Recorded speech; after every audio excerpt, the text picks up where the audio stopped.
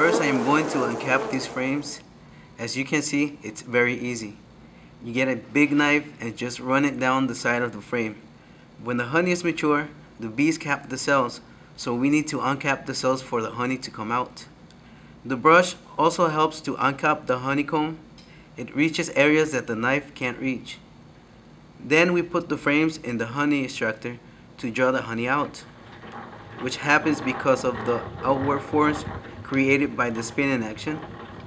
As you can see, this device is hand propelled and comes from an authorized beekeeper supplier, food grade stainless steel, so appropriate for honey extraction.